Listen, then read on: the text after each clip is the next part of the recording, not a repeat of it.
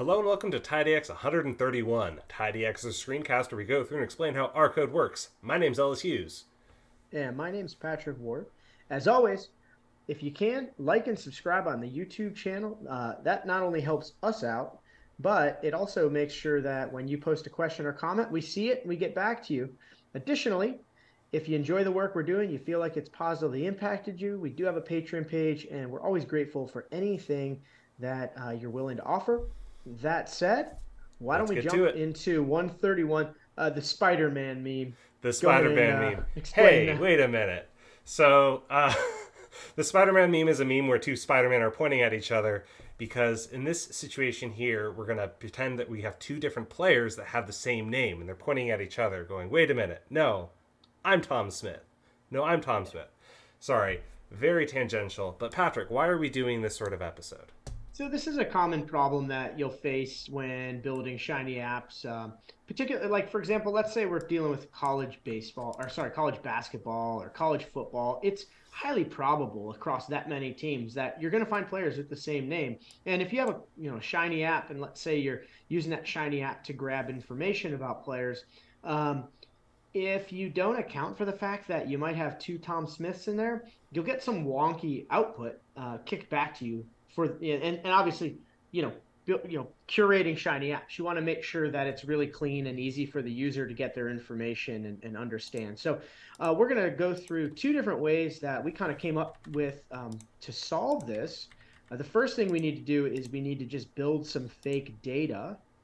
So of course we'll load Tidyverse and Shiny since those are the two primary packages we need for right now for this first version.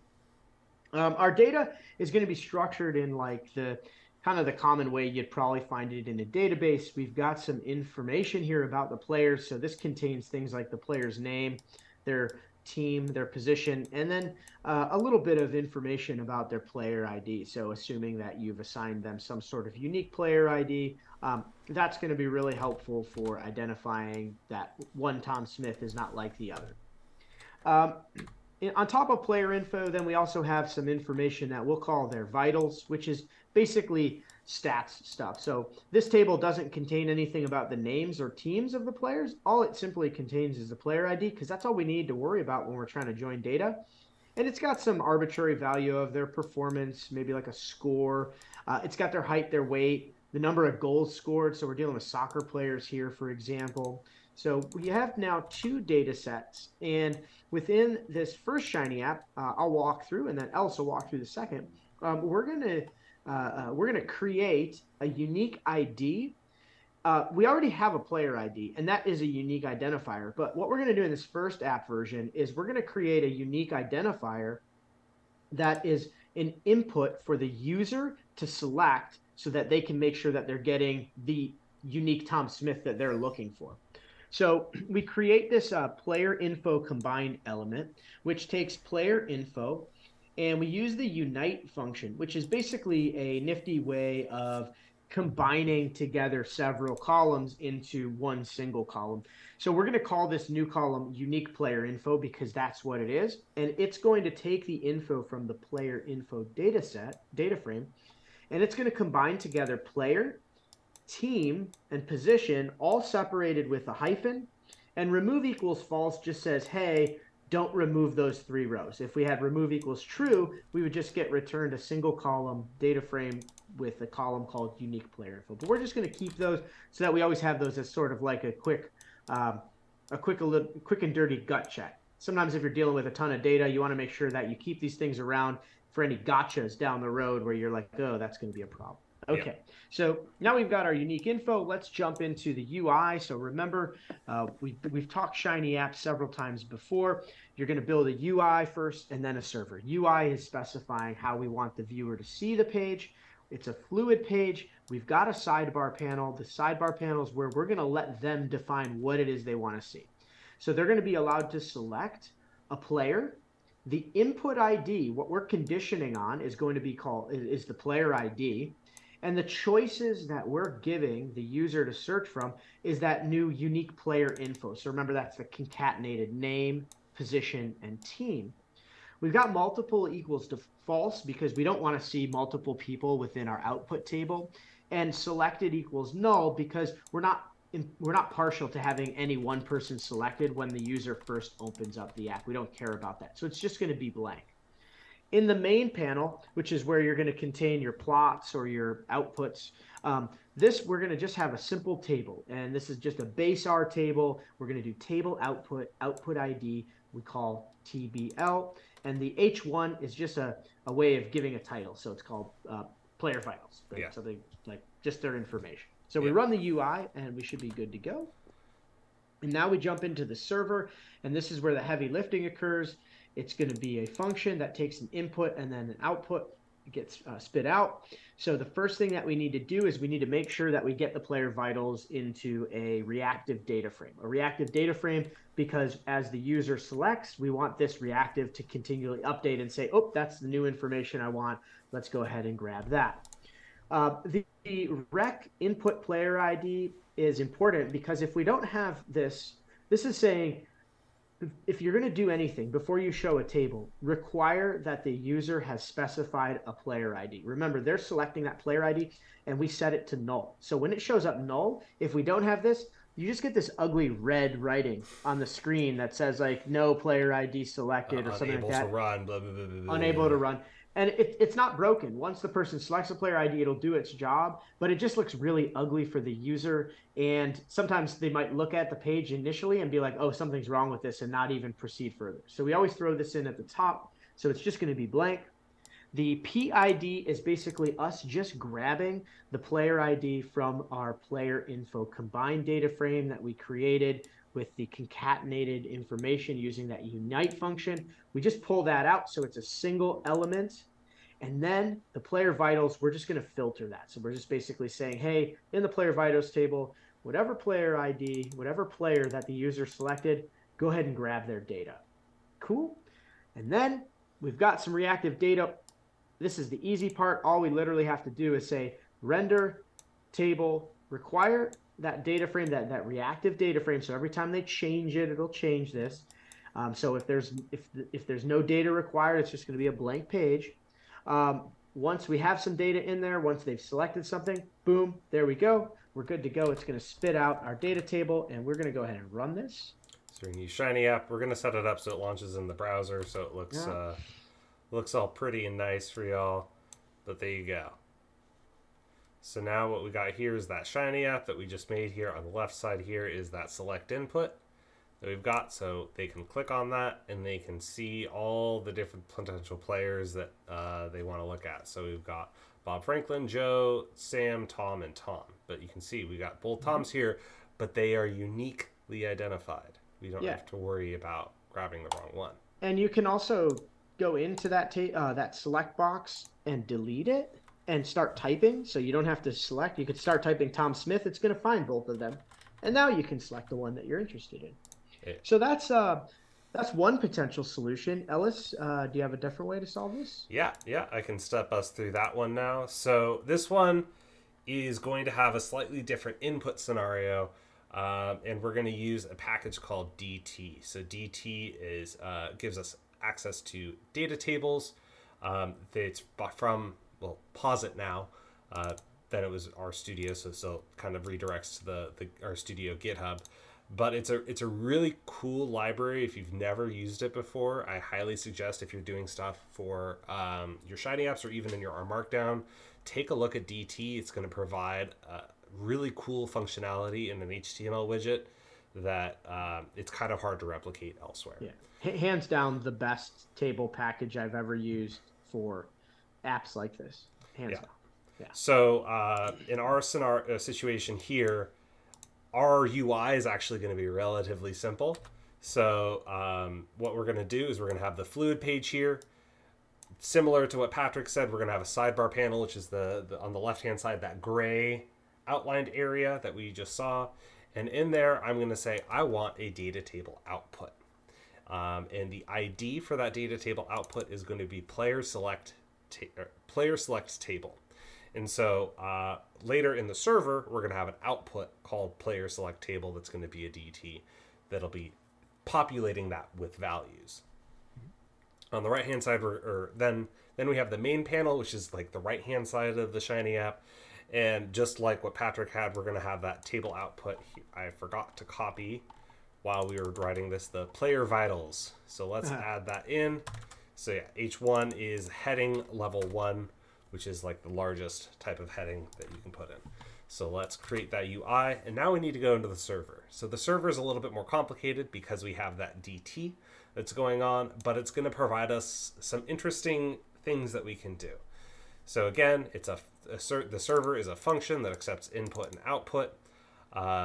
Within here, we're going to have the output, and we're going to have it going to the ID of player select table, which is supposed to be in our sidebar panel. That is supposed to be the data table output.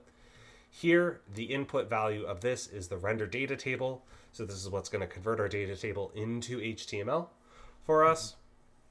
We're going to take that raw player info data frame that we've got here. We're going to select to remove player ID because we're not trying to present that to our stakeholders. They don't really care what the player ID that we have. That's a background thing. That's like for the data people to deal with. They want to know Tom Smith. They don't want to know that Tom Smith has a player ID 1234556. That is not what they care about. We'll then pipe that into our DT data table, and then we're going to attach several different options here to allow us to do interactivity. So this first option here is selection equals single. So what that's going to do is it's going to allow our users of the Shiny app to be able to click on the data table that gets presented in the Shiny app, but it'll only allow them to click on one. I think by default it allows them to click on multiple. You can also set it to be able to click on none. So this is set with the selection option here. You should definitely check out, if you're using data table, the help pages, both included in the package, but more helpfully on their website. There's a ton of information there that they just can't cram into the man page. We're going to set row names to be false because the row names mean nothing in our data set, and by default it's going to show them. And then finally, I'm going to set this option length change equals false. Data table does allow you to change the number of rows by default it prevents before it paginates. I'll get into that once I show you the data table, but I didn't want to present that. I just wanted it to use the default 10 because we only have a couple players here. Next, just like Patrick, we're going to create the reactive D that is going to hold the player vitals of the player we've selected. Like Patrick, we're going to be using the rec function, but instead of using the input $player ID from the select thing that he used, because we've set this data table to be able to be clicked on, we have some crosstalk capabilities. So we're basically able to ingest information from people having clicked on the data table. And what we want is what row did they click on from our data table here. So we use input, which is of the player ID. So we use input, and then we use the ID of the data table that we care about, in this case, player select table. And then we append after that underscore rows selected. And so what that's going to do is that's going to return to us a vector of what rows the person, or what row that our user has selected. And so then we can use that information. We know the player info order is the same between the two of these. So we're just going to do a simple slice. Then we're going to pull out player ID. And then just like in Patrick's Shiny app, we're going to filter to keep the player ID that was contained in the player info column we know is the ID of what we want in the player ID column from the player vitals. So we'll filter to make sure they're the same. Again, stakeholders don't actually care about what the player ID is, so we kick that out. And now we've got our reactive D. We use that to then render the table. We require a value there. And so now we can go and generate the server function. Now we can throw it into our Shiny app and have it pop open in our viewer here.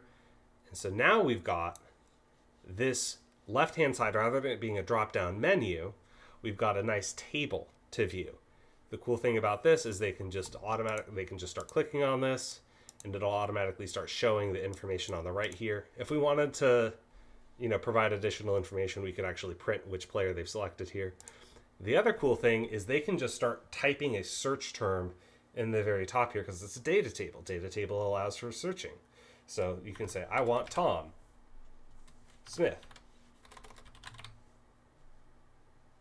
Helps if I add a space in there. Space there. And there you go. We've got our two Tom Smiths, and they can alternate between the two of those. And they understand which Tom Smith because we have the team and position. We can offer capabilities to do like sorting here. If there were multiple, like if we had more than 10, it would be pagination. So this is because we've got less than 10, it's only one page, but they could then click through here to then view additional players. So there's all this functionality. Or you could set it to be longer. We removed the set limit. We could set the limit to be 100. If we had 90 or 100 people, we could set it to whatever, depending on how much real estate, so to speak, that you wanted to occupy in that left-hand column. You could set it to whatever you'd like. Yeah, and that is how you might be able to use datatable to not have to create your unique ID and concatenate them together, but just put the power in a nice table for them, for your stakeholders to be able to play around with. Yeah, and that are two different ways that you can approach using Shiny to look at your player IDs. Yeah, cool. I don't think I have any else to add. Do you, Patrick? Nope. I think this is super useful stuff. Hopefully everybody else feels the same. Yeah. If you like what we did here with the Shiny app, if you've got an idea, if you've got a Shiny issue that you've got, a problem that you're dealing with, or a question about how it might work, drop a comment down below. We love to see them. We got a lot of comments on the last video. And that was a lot of fun. So keep on dropping those. We definitely read those and incorporate them into future episodes. So with that, I guess we're going to call it. Thank you all so much for joining us for 131 episodes. As always, my name's Ellis Hughes. You can find me on Twitter at Ellis_Hughes. And my name is Patrick Ward. You can find me on Twitter at OSPPatrick. We're both on Twitter at tidy_explained or on Gmail at tidy.explained@gmail.com. As we've said a few times, the most easiest, bestest way to get in touch with us is to like and subscribe on that YouTube channel. Drop your comments down below. And as always, we do have a Patreon page. If you feel like our work has positively impacted you, we love doing it. And if you'd like to contribute something and buy us a coffee or a alcoholic beverage, we are also very grateful for that. All right. Thank you all so much, and keep on exploring your world.